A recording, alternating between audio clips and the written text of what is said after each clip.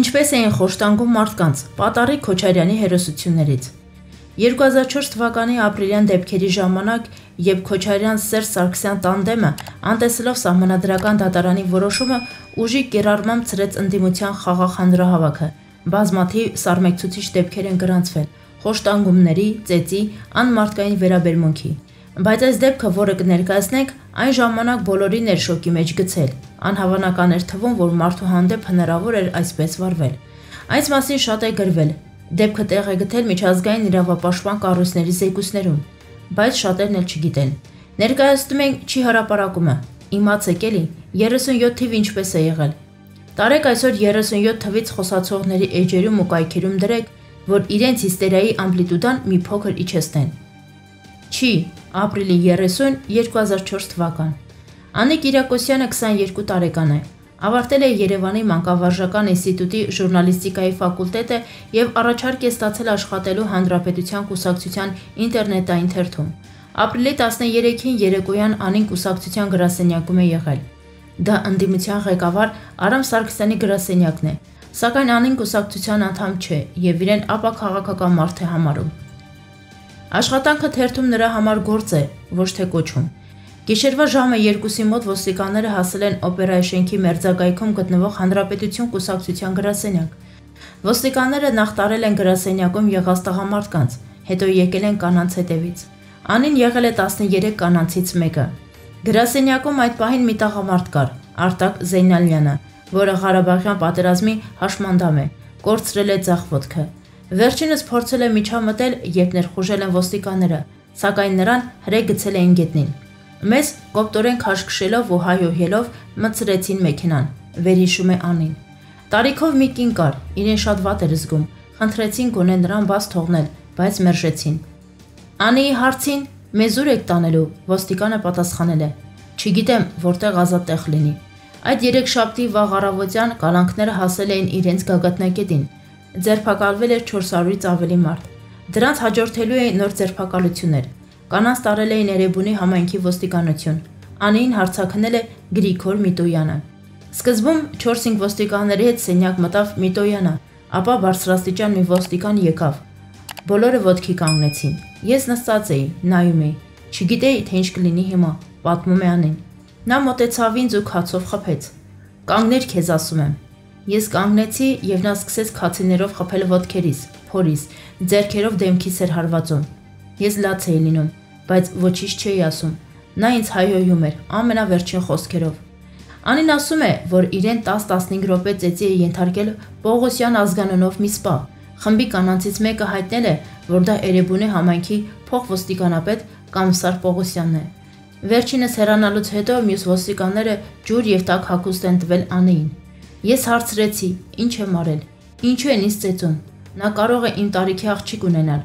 Ոստիկաններն ասացին, որ ինձ ոչ ոք չի ծեծել, եւ դա ինձ միայն թվում է։ Քիչ անց միջանցքում գորգորոցի ու հայհոյանքի ձայներ են լսվել։ Ոստիկանները անմիջապես հետ են վերցրել ջուրն ու Անիի վրայի տաք հագուստը։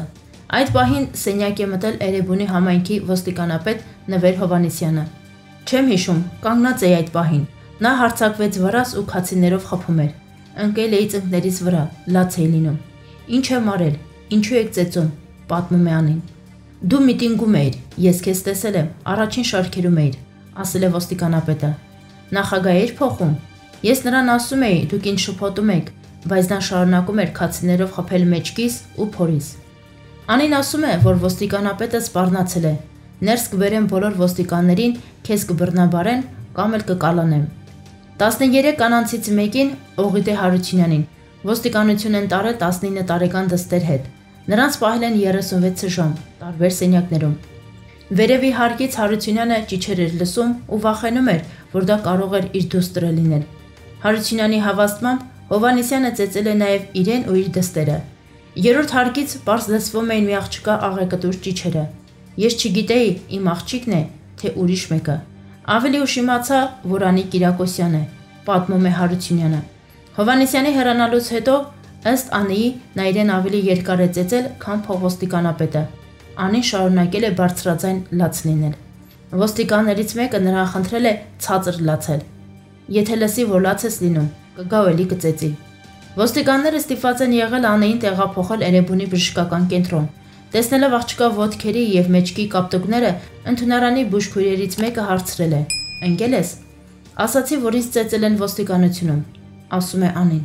Խոսակցությանը ներկա բժիշկը ընդհատեց բուժքրոջը, իսկ ինձ շատ կոպիտ էր վերաբերվում։ Ես տեսա, որ քնիչը սպասում է միջանցքում։ Վախենալով, թե կարող է գիտակցությունը կորցրած լինի, Անին խնդրել է, որ գինեկոլոգը զննի իրեն, սակայն մերժում է ստացել։ Նրան զնել են սոնոգրաֆիական սարքով, ապա պահանջել են վճարել 5-ից 6,000 դրամ, սակայն Անին ասել է, որ հետը փող չունի։ Հիվանդանոցում նրան որևէ բժշկական փաստաթուղթ չեն տվել, այդպես էլ չիմացա, թե ինչ է կատարվել ինձ հետ։ Ասում էին, որ ամեն ինչ նորմալ է, բայց նրանց դեմքերը ինձ այլ բան էին ասում, պատմում է Անին։ Ներկայումս Անին ապաքինվում է տանը, նա սուր ցավեր ունի որովայնի շրջանում։ Բժիշկներն ասում են, որ նրա ներքին օրգանները ճզմված են։ Հիվանդանոցից հեռանալիս Անին մուտքի մոտ տեսել է ծնողներին ու հարազատներին, սակայն քնիչը թույլ չի տվել խոսել նրանց հետ եւ կրկին տարել է Էրեբունով ոստիկանատուն։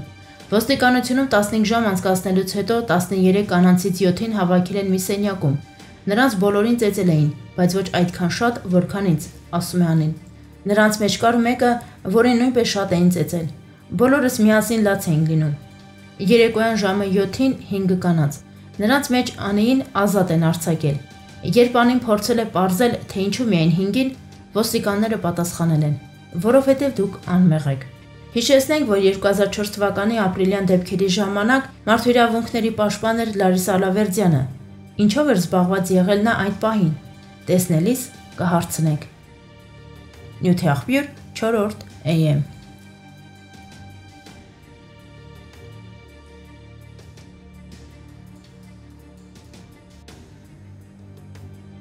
Արթուր Վարդանյանը գրել է. «Այս ուղերձը հղում եմ ազերիներին եւ իրենց ղեկավար Ալիևին։ Ես ձեզ պարզ ասեմ եւ կարճ։ Դուք դեռ տաք եք եւ չեք հասկացել, որ մենք այլևս 1915 թվականում չենք։ Հասկանում եմ, որ մենք որպես ազգ մի բան, որ դուք երբեք չեք լինի։ Սխալ ենք թույլ տվել, ընտրելով սխալ կամ թույլ իշխանություններ ու նախկինում եւ ներկայումս։ Սակայն իշխանությունները անցողիկ են, իսկ մենք հավերժ։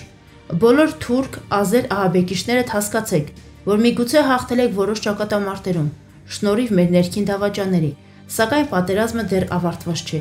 Ես որպես հայ դա ձեզ խոստանում եմ։ Հիշեք, որ ձեզանից առաջ շատերն են փորձել մեզ վերացնել, սակայն մենք դեռ կանք, ու ի տարբերություն նախկին ժամանակների, մենք այլևս ժամանակի հույսին չենք նստելու եւ սպասենք, որ միջազգային հանրությունը տա համապատասխան գնահատական ձեր քայլերին ընդդեմ հայ ազգի։ Դուք այս ամենը չեք մարսելու, որպես ագրեսոր եւ ահաբեկչական պետություններ։ Դուք հարվածել եք հայ ազգին եւ կստանաք արժանի պատասխան եւ դա ձեզ համար կլինի կործանարար։ Մենք չենք պատրաստվում ձեզ հետ համերաշխ ապրել, քանզի դուք ուժ կիրառելով ահաբեկիչների հետ համատեղ սպառնալիք եք մեր անվտանգությանը եւ մեր պետությանը, հայրենիքին։ Ձեզ խորհուրդ եմ տալիս շատ չուրախանալ, քանի որ ծիծաղում է նա, ով վերջում է ծիծաղում։ Գիտեմ, որ մենք այսօր պարակտված ենք եւ դուք օգտվում եք այդ առիթից, սակայն դա շուտով կվերջանա եւ մենք ամբողջ հայ ազգը կմիանանք հանուն մեր հայրենիքի եւ այդ ժամանակը տեսնեք հաղթանակը ինչպիսին է լինում։ Իդեպ ասեմ, որ հայերս ամենուր ենք։ Այսօր բարբարոս ահաբեկիչները սպանում եք մեր գերեվարված զինվորներին եւ դու Ալիև հրճվում ես գազանային վայել ռունգերդ ուռացրած այրան հոտից։ Բայց հիշիր, որպես հայ եւ Հայաստանի Հանրապետության քաղաքացի եմ սա քեզ ասում։ Դու կորցնելու ես ամեն ինչ եւ այդ ժամանակ ավելի մոտ է, քան կարծում ես։ Դա սպասվում է նաեւ Թուրքիային, քո ավագ եղբորը, ով 1915 թվականին ցեղասպանեց հայերին, հույներին, ասորիներին, եզդիներին եւ բոլոր այն մտավորականներին, ովքեր ապրում էին իրենց հողի վրա։ Ձեր գազանությունների վերջ ավելի մոտ է, քան կարծում եք, եւ դա մենք ձեզ կապացուցենք։ Կարճ ժամանակ հետո մենք դեռ կհանդիպենք պատերազմի դաշտում, սակայն այս անգամ մենք չենք լինելու մեծահոգի, ինչպես մեր հայրերն էին 1990-ականներին։ Այս անգամ գնալու ենք մինչև վերջնական հաղթանակ։ Սա ձեզ խոստանում եմ ես, հայը, Արթուր Վալերիկի Վարդանյան։